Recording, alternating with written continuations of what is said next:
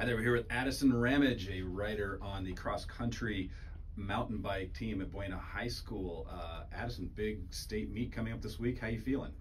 I'm kind of nervous because my competitors are very, very fast. Varsity is a very competitive group.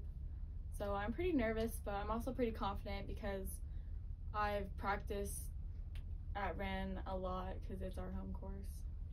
What's your season been like so far?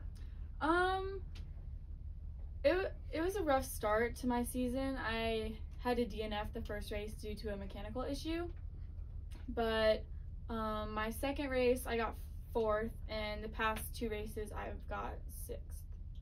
So what kind of personal goals do you have for yourself this weekend?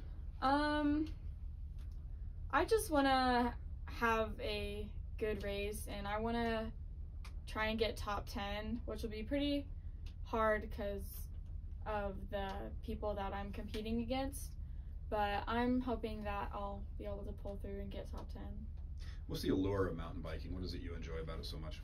I love just the aspect of being out in nature, and I'm not a big hiker at all, so mountain biking is still being able to get out in the outdoors, and especially doing it with friends makes it a lot more fun. And you mentioned you ride the Ren Arena course a lot. What are the key tactical points there? Where's a race won or lost? I'd say definitely on the climbs and the technical areas, because if you mess up on those, it can make or break your race. Okay. Well, Addison, thank you so much, and best of luck this weekend. If you want to catch her and all her Colt teammates out there, they'll be out there Saturday and Sunday, Ren Arena. Get out there and read all about it in the Herald Review.